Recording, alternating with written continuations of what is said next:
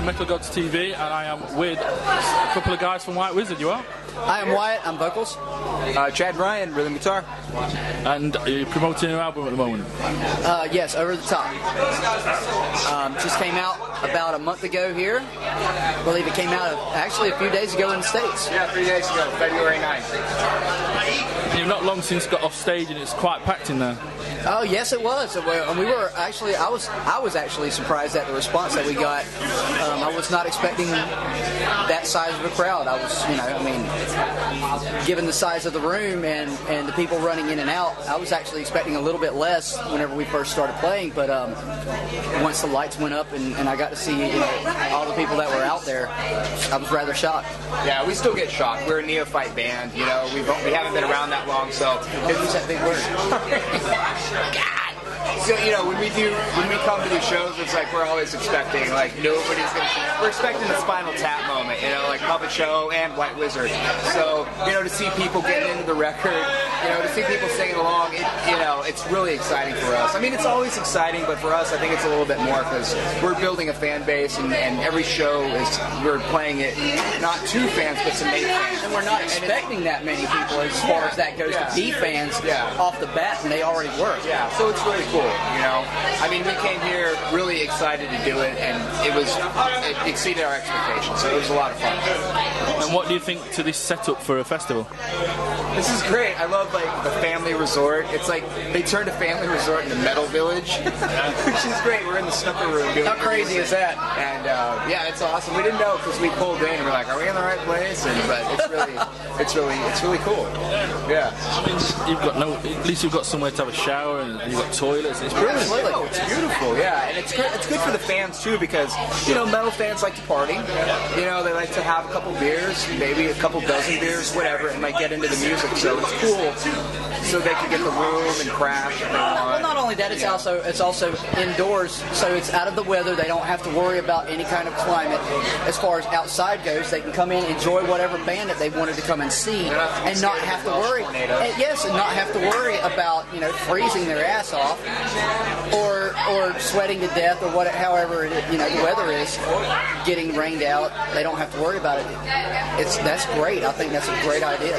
What I like about it is the low-key security, where the bands can actually mix with the crowd and nobody gives a damn. It's not sort of, oh no, you can't get near those guys. You've got to go. You just meet your fans basically and have a drink. We're not like that. We want to meet these people. We are. We're fans first and foremost to begin with. So this is just, I guess you would call it a byproduct of being a fan, actually starting a band and rising to the people that we actually go to see.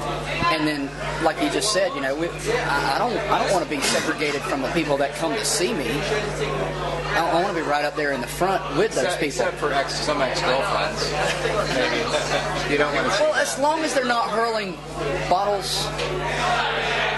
As long, if they paid to get in, then who cares? As long as they don't call you on Father's Day.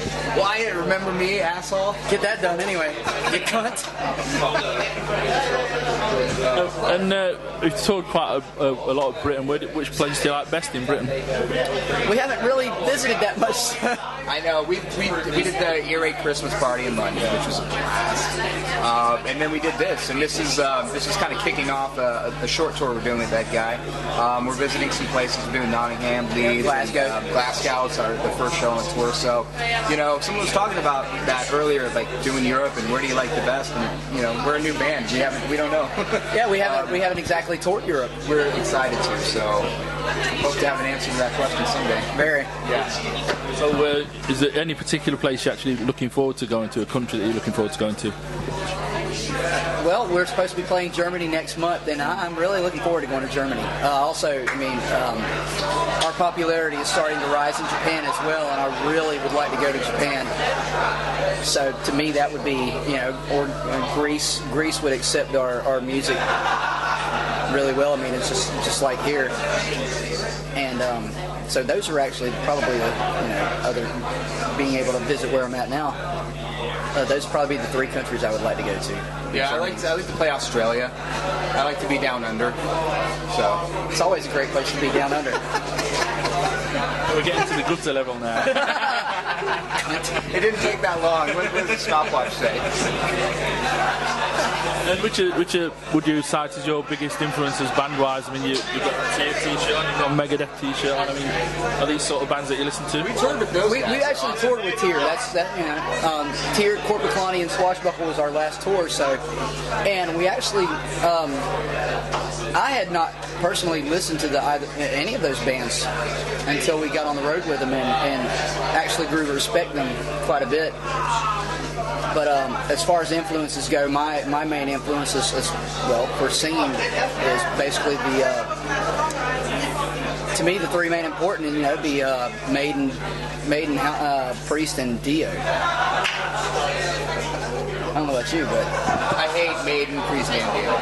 They suck really bad. I don't know. Yeah, obviously those are like brick and mortar foundations for everything metal. You got to go back to all those bands. There's a lot of Scorpions, a lot of Thin Lizzy. Just any bands that are like songwriting strong and hook heavy. We're into, and stuff like that. Even like 80s pop. Well, I was actually pretty surprised with the Cloven Hoof whenever I first heard it, as far as delving a little bit deeper into the new album sound. That actually shocked me that it was expanded as much as it was to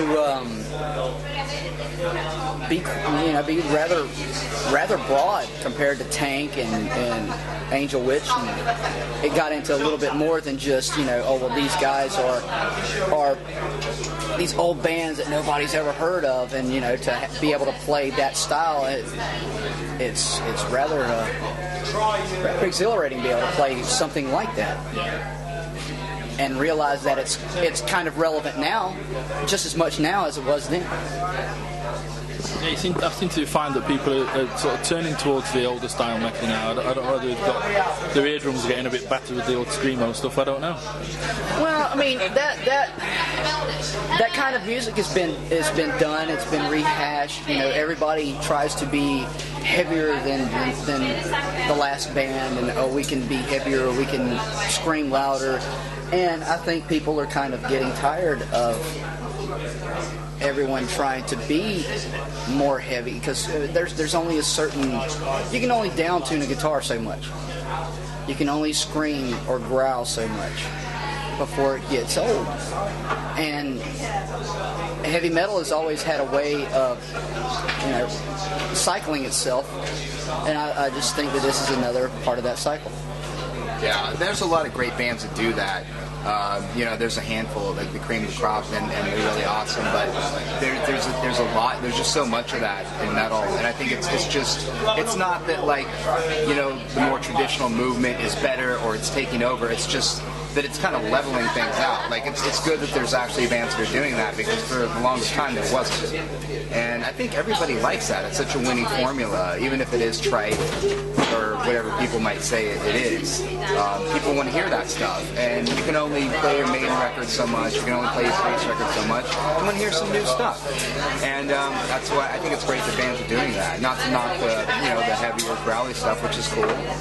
We all love those death metal bands, all the good bands that came out of that movement, and some of the great ones that are doing it now. But it's just great that there's an alternative to that now, the traditional kind of minded metal. It's good to have it, because people dig it.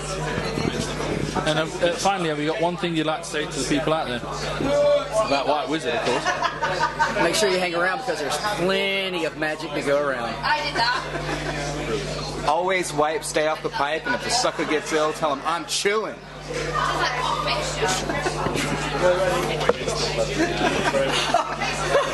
It was fun. Thanks a lot. Awesome.